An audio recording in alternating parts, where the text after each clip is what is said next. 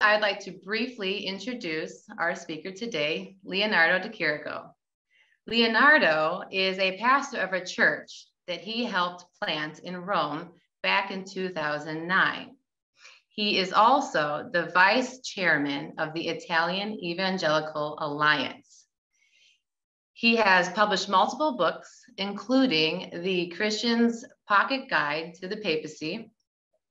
He is also a lecturer on historical theology and is the director of the Reformanda Initiative, which aims to equip evangelical leaders to understand and better engage with Roman Catholicism.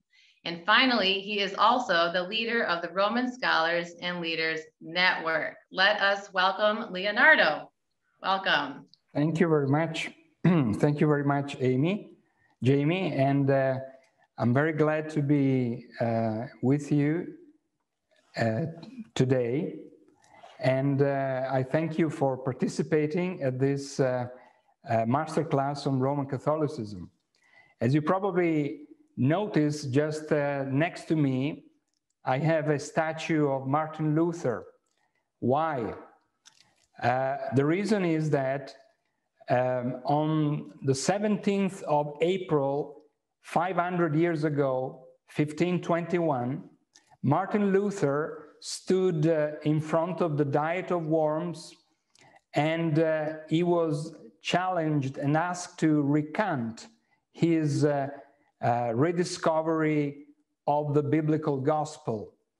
And before the Diet of Worms, Martin Luther famously responded in this way: "Here I stand, I can do no other, God help me." And as we approach the topic of Catholicism, it is important that we remind the fact that we stand on the shoulders of believers, sisters and brothers of past generations who have helped us to defend the biblical gospel, to proclaim it in our world, and to try to equip ourselves to be better servants of the cause of the gospel. So,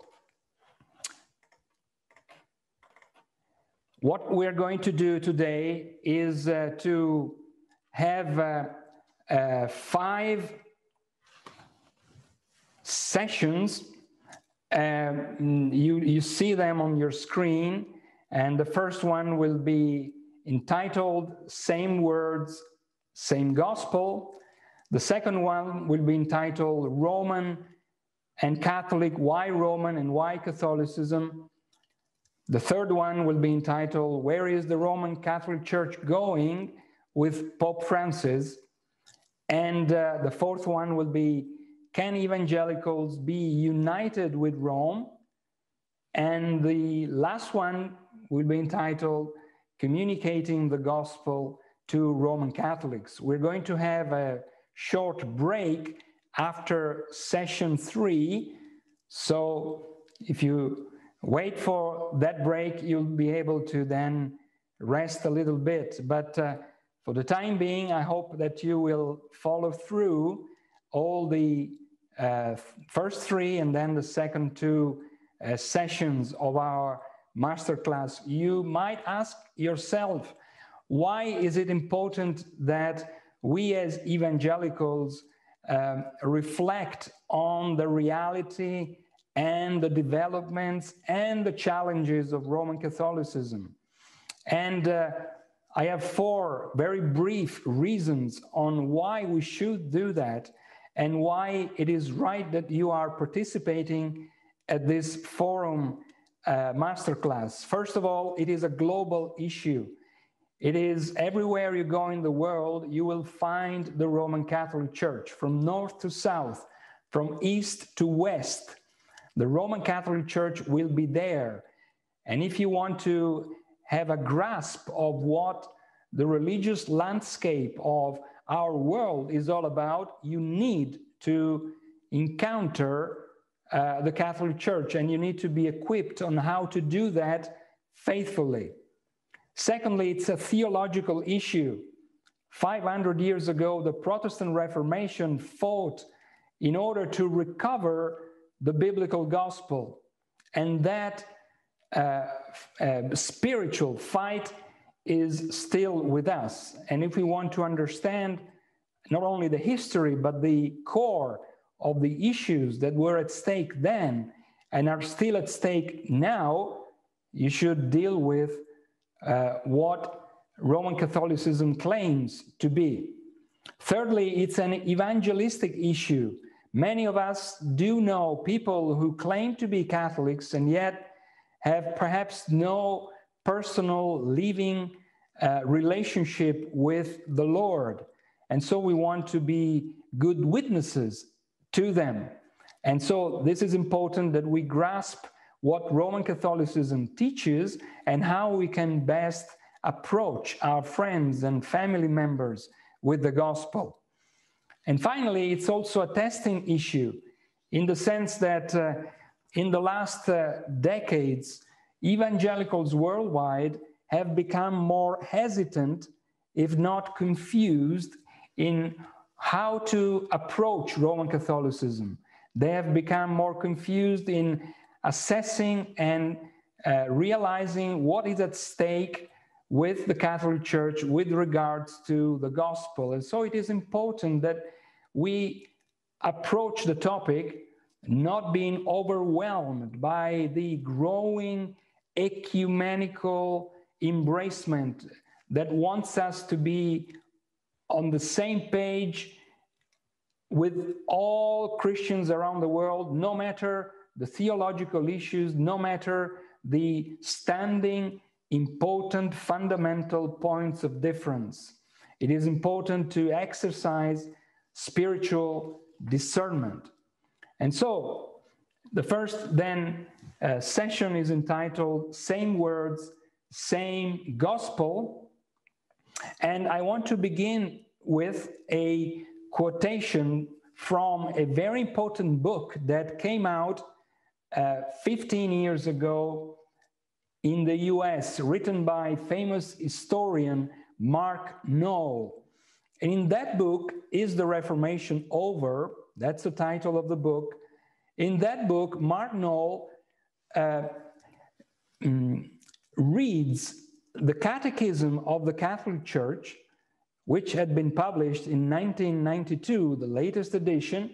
And in reading the Catechism of the Catholic Church, Noll argues that evangelicals can embrace 2/3 of the Catechism of the Catholic Church. There are commonalities, large commonalities, sharing of words, sharing of concepts, sharing of ideas, to the point that 2/3 of the Catechism, which contains the teaching of the Catholic Church, can be acceptable. So on the one hand, there are great and large similarities that are apparent at the level of common language. But then Noll goes on by saying at the same time that if you dig in deeper, wherever you find the word Christ, you find the activity, the reality of the church, that is the Roman Catholic Church. The Catechism speaks of Christ, but it interweaves him with the church to the point of making them one. So the word is Christ, but the meaning is the Roman Catholic Church. The authority of Christ is the authority of the Roman Catholic Church. The grace of Christ is the grace administered through the sacraments of the Catholic Church. The truth of Christ is the official teaching of the Roman Catholic Church. The word is Christ, but the meaning is not the biblical Christ. It's something that is beyond the biblical Christ. So you see the point here.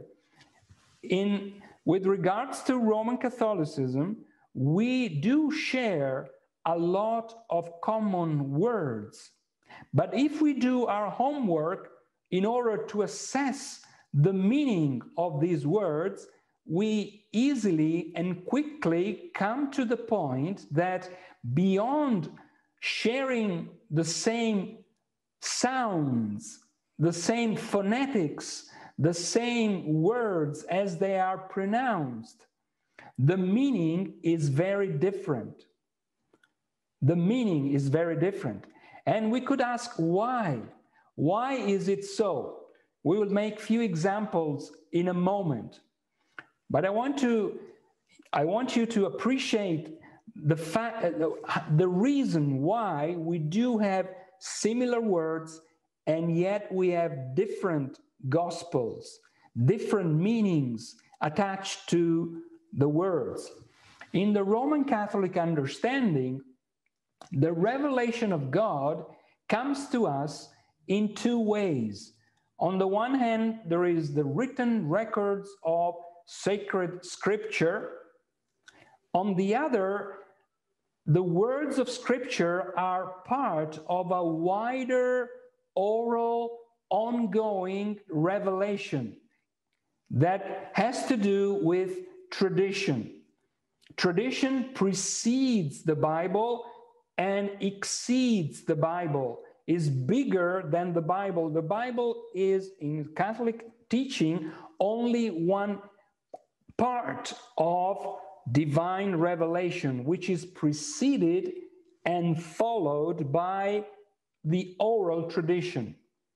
Ultimately, scripture and tradition can be found in the official teaching of the Roman Catholic Church, the magisterium, which is the official teaching of the Church, where the teaching of scripture is interpreted in the context of the tradition that precedes and exceeds scripture, and ultimately understood in the way in which the Church understands it, so that the end result of this complex process is what you find at the bottom of the slide. You have parts of scripture there, but intertwined, preceded, and followed by other teachings or other interpretations or nuances or elements, to the point that the teaching of scripture becomes so hidden that it is no longer discernible. It is biblically not understandable anymore, because it is part of a bigger whole that is not driven by scripture, but is driven by scripture and tradition as they are interpreted by the official teaching of the Church. That's the heart of the problem. When using the same words, the Roman Catholic Church understands them in the way in which the Church itself has determined their meanings. Few examples. The words, we could make many more examples. Every single word, although shared in sounds, is different in meaning. And we have to go beyond commonalities in the way in which we pronounce words. You remember Noel saying, on the one hand, 2/3 seem agreeable, but then if you dig deeper, whenever you find Christ, it is not the biblical Christ that you find, it is the Christ of the Roman Catholic Church that you find in those words of the Catechism. Conversion. In standard biblical evangelical understanding, conversion is that life experience that turns our lives away from our sins and redirects them towards God in forgiveness, repentance, and faith. It is a life-changing experience. It's a U-turn experience that brings us from being alienated from God, separated from God, far away from God, dead in our sins, from that to the new life in Christ.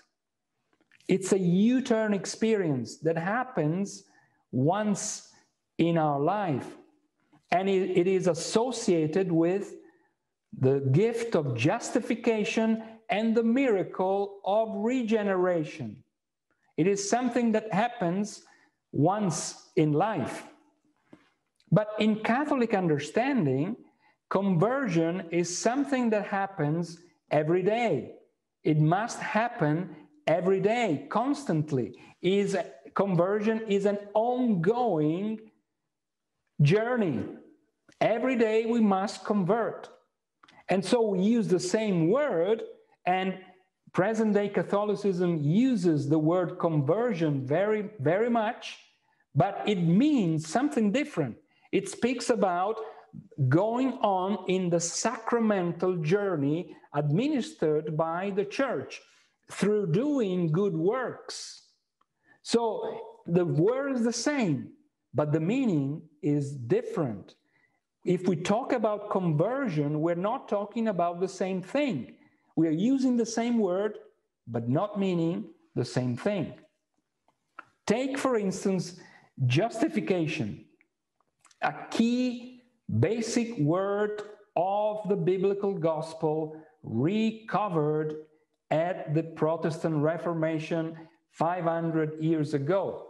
And Luther was there at Worms saying, "I can do no other. Here I stand in the gospel of justification by faith." And justification, biblically speaking, means being declared by God Himself righteous, clothed in the righteousness of Christ, and being imputed the righteousness of Christ to us sinners. In Roman Catholic understanding, justification has a very different meaning. The meaning is that we are given, infused, the righteousness of God, and we have to work with it in order to increase it, hoping that at the end of our lives, the degree and amount of justice that we have contributed to receive will be enough for us to be admitted to purgatory and to paradise. You see, justification is, in the Catholic understanding, is a process that involves an initial sacrament being given at baptism and ongoing sacraments being received by the Church that opens up the treasury of divine grace to us in order to increase in the journey of justification.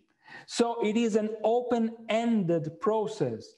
It is not a declaration, a forensic legal declaration that comes to us in Christ alone by way of its merits and achieved at the cross and the resurrection of Christ, by which we stand assured that on Judgment Day we will be saved, not because of anything we have done, but because of what Christ has done for us. In the Catholic understanding, justification is an ongoing process that involves the sacraments of the Church, your good works, your merits, and eventually, hopefully, they will be enough for you to be admitted to purgatory or to paradise. You see, same words, but they are very different meanings. Think about mercy. And this is going to be our last example. Mercy is a wonderful word that comes to us in the Bible, in the gospel, and especially it is the goodness of God, the benevolence of God that comes to us as it is exemplified and also brought about in the person and work of Jesus Christ, that has dealt with our sins, bearing our own sins on our behalf, and paying for our sins, and being subjected to the Father's judgment on our behalf, especially as it is used in present-day Roman Catholicism by the present reigning Pope, Pope Francis. Mercy in the Catholic understanding is this all-embracing kind of acceptance of all beliefs, all lifestyles, all journeys of life, whereby everyone is accepted, everyone is forgiven, and ultimately everyone is saved. And so, in a sense, what is lost is the dreadful condition of us as sinners, and the precious work of the Lord Jesus in having handled our own situation with his work at the cross and at the resurrection. Mercy is something that eschews all the atonement and the righteousness of God and the execution of his judgment on the Lord Jesus. Mercy is a universalistic concept in the Catholic understanding. So we use the same words, but we have a different meaning. We could go on and on in talking about sin. According to the Catholic Church, sin is a wound, is a weakness, is not the tragic, broken relationship with God as sinners that needs a miracle from and by God himself in order to be restored. It is something of an inner weakness that makes us still in some way capable of dealing with God. And grace, according to this Catholic understanding, builds on top of our own capabilities, which are still there because the Catholic understanding of sin is not as tragic as the Bible portrays it is. So, same words, different worlds. And this is why we should be aware of moving beyond superficial commonalities in language and doing our homework in order to understand from within the meaning that the Roman Catholic Church gives to the words that the Church uses. And in doing so, realizing that in spite of the common sounds, the meanings that are attached are very different. Thank you for following this first session. Now we move on in a time of Q&A, and I ask Jamie to take over from now on. Great, thank you. So we'll get started with our first question. Our first question is the fall of man not a Catholic doctrine? No, there is a sense in which the Catholic Church has a doctrine of the fall of man.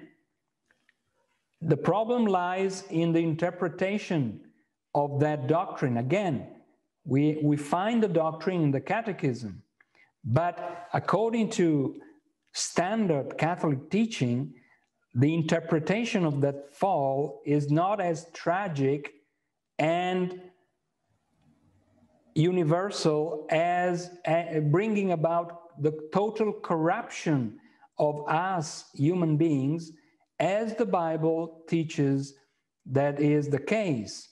We are still there is still a residual goodness in us, according to the Catholic Church. There is still something that we can do in order to cooperate with the grace of God.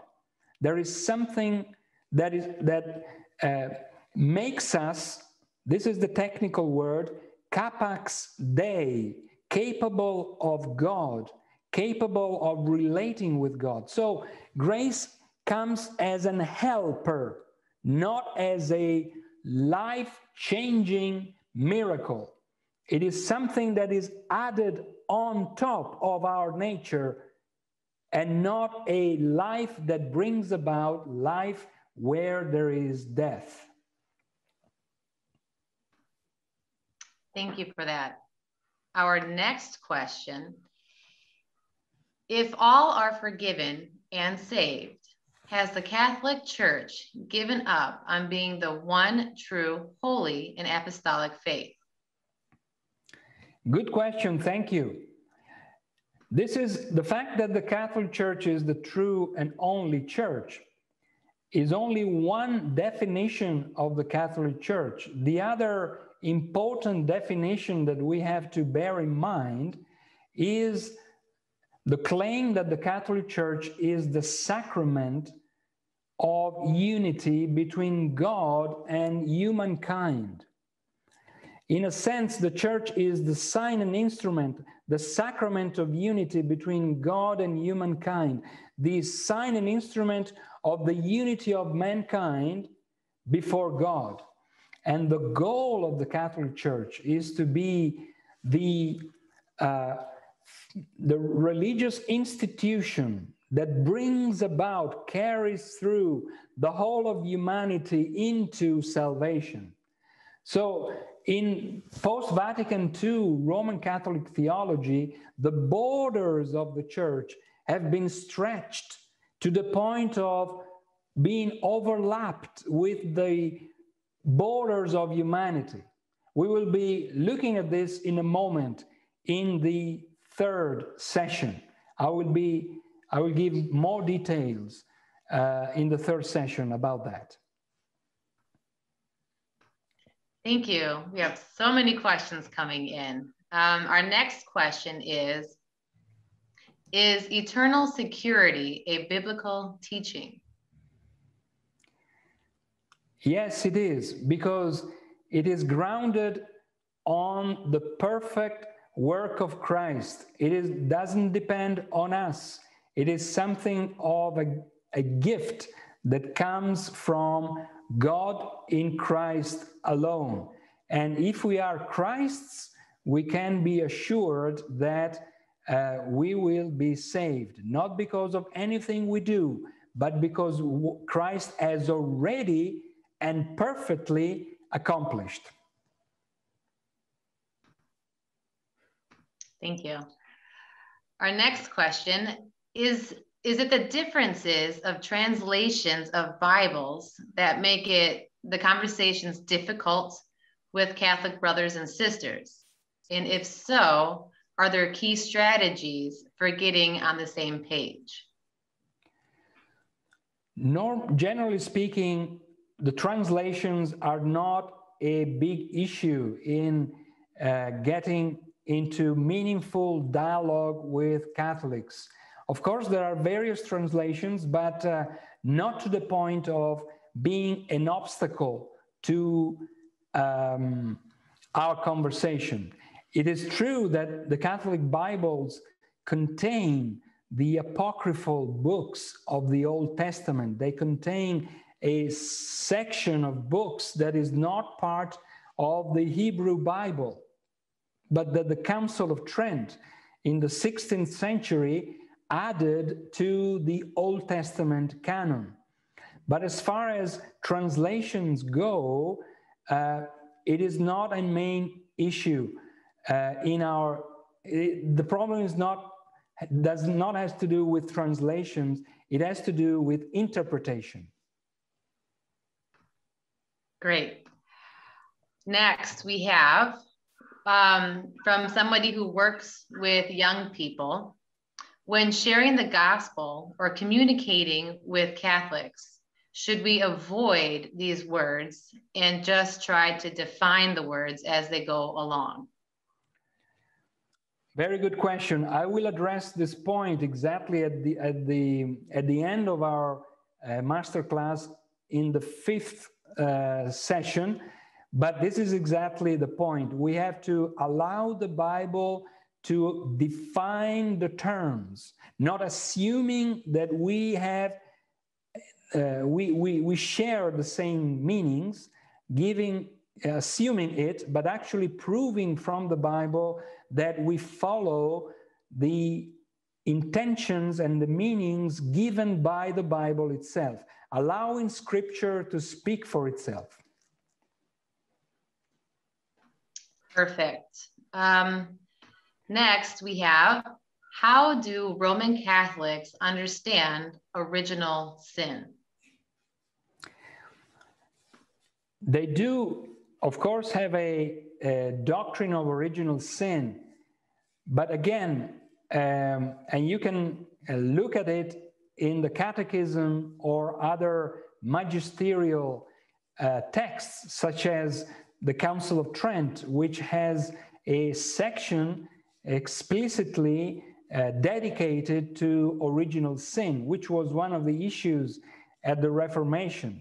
In the Catholic Church, there are several strands or traditions that are used to interpret not only original sin, but original sin as part of those issues. There is the Augustinian interpretation, there is the Thomist interpretation, there is a Franciscan interpretation, there are modern interpretations. And so what I can say in a nutshell is that taking all these interpretations together, the end result is that the overall picture is not of a radical, tragic fall, but it is more of a wound, more of a weakness entering the world. Of course, bringing about a flaw in nature and creation, but not to the point of bringing about spiritual death. Great, thank you. All right, we have time for one last question. Is the difference in the understanding of mercy what makes Catholicism believe in sainthood like they do? I don't think so.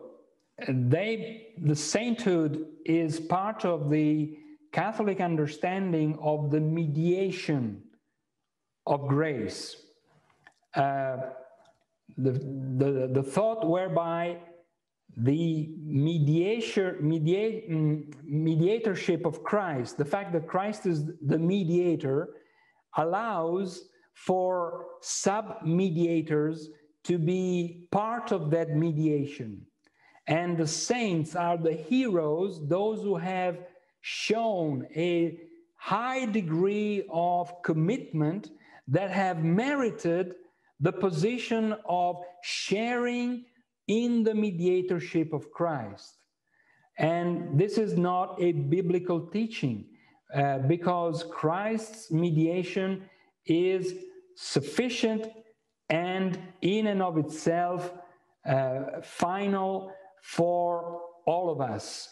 Of course, we admire the saints of the past, and we are all saints in the sense that we are given the holiness of God, and but we don't share the view whereby the saints participate or partake in the mediatorship of Christ.